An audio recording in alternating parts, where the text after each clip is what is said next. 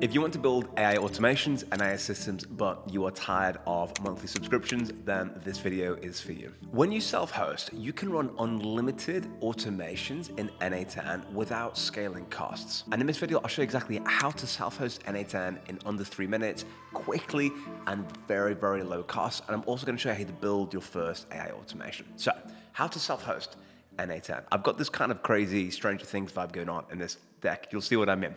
So self-hosting is great. You get many things. For example, one of the things you get access to is exclusive community nodes in n8n that people develop. You get unlimited executions. Not a lot of people know, but in n8n, if you do the cloud plan, you are capped at 2.5K on the starter plan and 10K on the pro plan. You also get something really important, which is what we call data sovereignty. So for example, let's say we're working with this great chap here in the checkered shirt, and he says, "Hey, Jack, I've hired you, where is my data?" And that's a question you'll get with bigger organizations that you work with. If you're on the n8n cloud plan, it's an n8n service in Frankfurt. But if you self-host it, you're able to say, "Hey, it's on my own servers that I control," and you can actually decide where those servers are. So if you're tracking, GDPR compliance, you can make sure that it's in a GDPR compliant zone. So very, very cool benefit. It is also cheaper.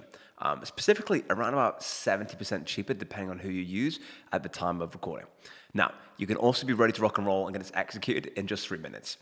But there are a couple of drawbacks I want to draw your attention to so you have a full picture of self-host versus cloud with n8n.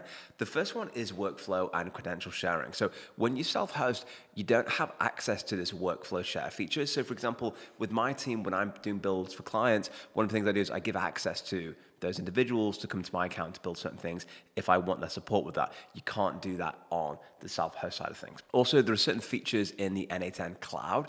A good example of that is the Magic AI Workflow Builder. You don't get that automatically when you self-host it. But that said, self-hosting is amazing, and with that in mind, let's actually self-host and get this set up in just a couple of minutes. Beautiful, and I've grabbed my delicious iced coffee. I'm mixing it with the iced coffee these days, guys. Now, who I personally use to self-host is hosting it, and one of the reasons why I used them initially is because it's one of the lightest touch ways to teach people how to actually get set up, and the costs of it are really, really low. Like, it's ridiculously simple. So you can head over to this. I'll put a link down below in the description so you can grab that.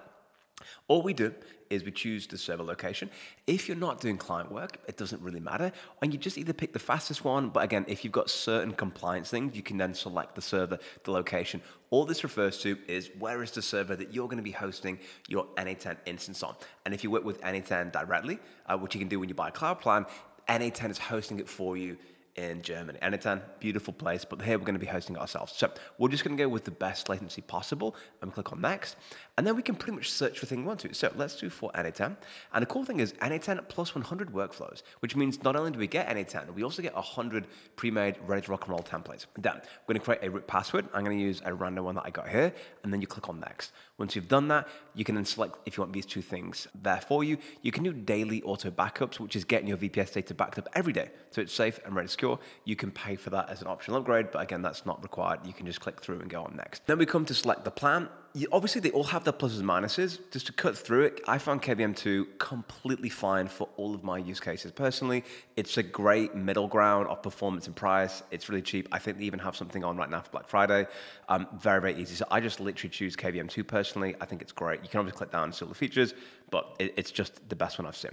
So we click on this one. We select plan duration. Obviously, the longer that you have the plan on for, the cheaper it gets, but you can just pick what you want to there. Then once you've selected it and you've paid some gold coins for the thing, it's very, very cool. Now remember, compared to n8n's annual plan, it's roughly $240. So you can save like 70% based on the plan that you go for, which is really cool. So what's going to happen now is hosting is going to load up and we're going to be able to activate our scenario. Then once you've completed the payment, you're going to see this screen, which basically just is hosting is setting it up. This can take just a couple minutes and then you're ready to rock and roll. Once that's complete, you'll see this page here. So what we're going to do is come down here to manage VPS, which is great. So this is effectively where you'll now run n8n and it's completely self-hosted in your own location, which is code for really cool news. But now we've done that, let's actually get it loaded and do a couple of things. I can show you that. I'm also going to show how you can update n8n as well, so you get the latest version all the time. Not a lot of people know that you need to do that. It's because they're always running updates, and you can obviously want to make sure that it's accurate so you get the latest features. So all we do is we come down to Manage App. We open this into a new tab. Give this a hot second. We're going to create a brand new account. So I'm going to give it some information and the password. I'll give it this one here. Come down and click on next. And then what n8n will do here is actually send you an email. So we're going to skip all that sort of stuff. Send me a free license key. Beautiful. So we do this and then just go over to your email address. You'll see an email with a big, bright, beautiful orange button. I want you to click that to say activate, and then your license is officially activated. Then you're ready to go. So let's come back now to the homepage here, and we should see everything here. Now look guys, we've got over 100 workflows ready to rock and roll. So I can just open one for instance and see what it's about. You can play around with it. It all comes with instructions and we are ready to go. But what we are going to do is actually come down and create our very first workflow. But before I do that, I have to show you how to update it in the cloud. I'm also going to show you what trips people up with webhooks and HTTP requests, just to make sure that you're ready to rock and roll.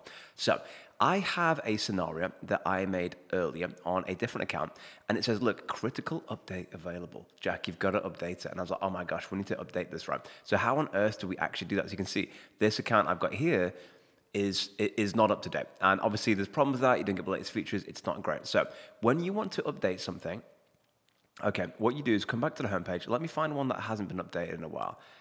Let's have a look at this one. Okay, so if I come down here and manage this one, you'll see it's got different information. You can see a bit of a dashboard here. But if you click on how to update n8n, you click on this button, opens a new page. Okay, and this is great to know, guys, like just for when you're doing it. As you can see, it has all this information. So all you're literally going to do is copy and paste these commands, which is absolutely fine. So you can see the first thing we do is go to the browser terminal like so. So we come over here and then we come down to terminal. Now, terminal is just, the terminal on your laptop, for example, is how you talk to your computer. Here, we're just kind of interacting with the server, like via this whole system. So you see what looks like code, looks like we're kind of near in the Matrix, about to defeat some Mr. Smiths. In reality, guys, that is kind of what is happening here. So we paste in the text, which is Docker compose pull. Do we need to understand strictly all the things that are happening? No, not really. You just need to push the buttons and everything's okay. So we do this. We're going to come back over to, where are we right now? Okay, this one. Then what you're going to do is copy this and come straight back over. So give us a hot second. And all those green ticks are code for great news. So once that's done, we can just enter the next thing in. Obviously, we've got, I think, just a few more things to do and it's ready to rock and roll. Yeah, you can actually see whenever it's got this thing here, that means that it's loading. That's kind of its way of just saying that it's kind of running a couple of things. Beautiful, and we've got all the ticks, which is what we like to see. So we just enter the next thing here, which is Docker compose down, and then let that work in the background. And then once that is complete, the last thing we want to enter in is Docker compose up -d. So we come back over. Again, this is not doing it itself, which is cool. Just gives it a second because it is loading. Looks like that's complete. And we just do the final one here. And once this is done, we'll have a fully up-to-date n8n scenario. And you just run this periodically just to make sure you've got the latest version, because n8n will ship features and they will make it available in the cloud, when you're self-hosting it. So this looks complete. So if I come back over now to my environment here, you'll be able to see that it's fully up-to-date and you can see that the documentation's there, which is excellent news. And now we've sorted out the renewal, which you just need to do that periodically. But the homepage, you'll see this. And these are just all instances that you've created on n8n. You can do as many of these as you want to, or as few. You may have one for different clients. It's very cool. Obviously, you can rename and do lots of different things. So what we're going to come down here is come down to manage, and then we'll come down here to manage app. And that's basically all you do when you want to access this n8n. It's very cool. And as you can see, we've got a lot of pre-built scenarios, which is ace. So we come down here to create workflow, and then we have this. If you click on settings down in the bottom left, if you go into personal, you can do things like change the theme, so change this to dark mode, for example. And then you can see on the left-hand side here, you're going to see something for community, which is just down here on the left, which is community nodes, and you can literally install the community nodes there, and then you're ready to go. And then you've got obviously MCP access, lots of different things that you can do. It's really, really cool. There's lots of cool stuff you can play around with here, but without getting too much into that for a skip of the video. So let's build a scenario together that is very cool. I'll show you a very traditional one. So what we're going to do first of all is add in a form, an n8n form. Beautiful. Now, anything you build in n8n or these no-code builders will typically have an input, some kind of data input. Could be Slack, could be email, could be anything, text message, WhatsApp. We've done loads of these on the channel and lots of builds in the community that cover this sort of stuff. I'm going to show you an example of a form, and then we're going to build an AI agent together that itself is going to create an email based on what that form says. So let's just say this is the form that we've created to share with our clients, like an onboarding form, okay? So if we say, hey, which is onboarding, okay? Form description is something like, welcome to the team. Okay, something really simple. And of course, guys, we are nothing without our beautiful emojis. Let's give us a big, nice, beautiful wave. And then we just specify form elements. Now, typically speaking, I like to build these forms on things like a paper form or jot form, just because I like more of the creativity. But you can do it just the same in n8n for a minimal viable product, which is great. So if I just said, hey, name, which is text, and we'll say John, and then we'll add another one. I could make that required field, and then we'll just have one here, which is email. Again, you can actually specify email. And then finally, we could have something interesting here, like income level. Okay, and then we could say something like, again, you can make this a drop down like this if you want to, and then option could be something like, you know, $0 to $10,000 a month. And then the second option could be something like $10,000 a month to $100,000. Cool, and we're done. And once you've done that, that's all finished. You can come down, you can click on Execute Workflow. This will open a new page, and then we have our form, name, email, income level. Cool. And we've only made the name field required. You can make as many as you want to that are required. So I can come down here, for example, and then you just mark this for it to be a required field, which is code for very, very cool. Now, the next thing we want to do is, let's say we want to bring out an agent. Now, you don't have to bring out an agent. Basically, you only bring out an agent if you wanted to do complex reasoning, but I just want to show you the agent functionality. Realistically here, we probably would just have AI create something that's quite interesting. So probably what I'm going to do here, if I come down for an AI, let's grab this here, okay? And we're going to give him a chat model. So let's give him ChatGPT. So we're going to come down here for OpenAI. Beautiful. Now we need to connect it, right? Because there's no credentials. So to do that, we are going to come over to platform.openai.com. Not /assistance. Great. And once you're on there, let me just come to the correct website real quick. Okay, great. Let me log in. Now, once you're logged in, now previously you'll have used chatgpt.com. This platform here just lets us get API keys and then connect those and do whatever we want to. So all you do is come down to create new secret key. You give this one something like n8n test 123, which is beautiful. Create a secret key. You'll get a big API key. You're just going to copy that. You'll need to deposit a couple of dollars, like $5 or something. It's actually really cheap, to be honest with you. It's not that expensive. So you come back over, create a new credential. All you're going to do is throw that API key in there, click save, and then we have officially created a credential, which is cool. So then we can maybe give this a little bit of a test. To test it, we can pretty just come down here, add in a chat trigger, which is cool. This just lets us chat with the scenario really easily. So if I bring this up, we do this, and you can click on Open Chat. So now we have two ways we can start the workflow. Execute Workflow Open Chat. I can say, hey, you know, how about who was the tallest person to ever live? Whatever you want to, right? And then we hit enter, and then we've not really given it any prompt, but this should connect fine, and it should come back and say Robert Wardlow, 8'11". There you go. And so now we've connected ChatGPT, which is really, really cool. Cool, so that's good, and we've now validated that it works. Let's actually build it into a little bit of an automation. So we're going to get this, we're going to take the chat window, and we're going to say, guys, your services are no longer required. Get out of here. So he's gone. Now we've got the form submission, which is cool. And then let's just give this a little bit of a prompt. So come down here, connect chat trigger node, which is cool. Now the user message node. So we're going to come down here, add an options. We want to add a system message.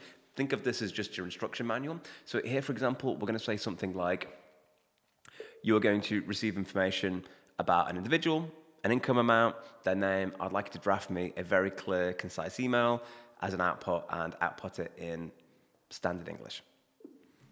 Whatever, something really, really simple. Again, I'm oversimplifying it, but I just want you to create your first one in your new scenario if you haven't had a chance to do that yet, okay? So what we're gonna do here is just execute previous nodes real quick and get sample data. So I can call this name, email at email.com, and then income level is gonna be this. Beautiful, so we submit that, and now you see we get all this information here. So what we do is we need to tell this agent, what information do you want me to use? So I come down here, I click on define below, and then I just grab the name, which is name, okay?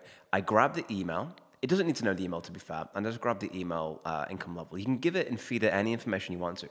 And you can see here, it's using JSON, which is like code, but it also shows you what this is. So if I change that, it'd be something else, which is really cool, right? Then what we want to do is give it a tool. So we can give it as many tools as we want to. In this example, I'm going to come down and give it Gmail, right? Because we want to be able to send an email. So click on Gmail tool, which is cool, but we need to select and create a credential. So to do that, this is probably one of the most difficult credentials to integrate if you're just starting out, but I'm going to show you how to do it exactly step by step. So to do this, click on create a new credential. Now here's what I want you to do. I want you to go over to this website here, which is console.cloud.google.com. I'll put a link down below for you, which is really cool. And all you're going to do is come down to this project section here, and you're going to click on New Project. And then we're going to give this a name. Let's call this one n8n hosting example. And then you just come down and you click on Create. And then this will start to develop and create the actual environment and be done in literally seconds, which is awesome. So once that's done, we're going to click on Select Project and let that load up in the background. So then we come over to the top left back here, and we're going to come down to API and Services, and then you come down to OAuth consent screen. And once that's done, I'm going to come down here, click on Get Started.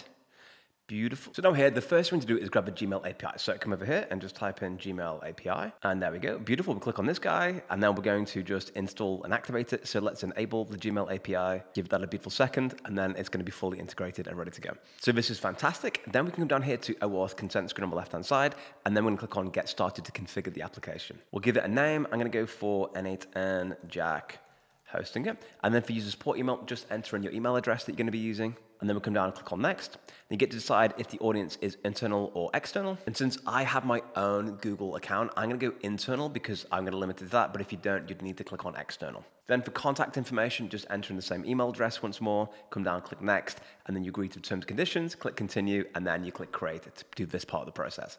Then we'll come here to Create OAuth Client on the right-hand side. Let that load up real quick. Beautiful. Application type is going to be web application, which is great. The name we're going to add here, guys, I can call this one again n8n hosting Jack, which is great. And then what we need to do is come down to authorized redirect URI. So click on add URI.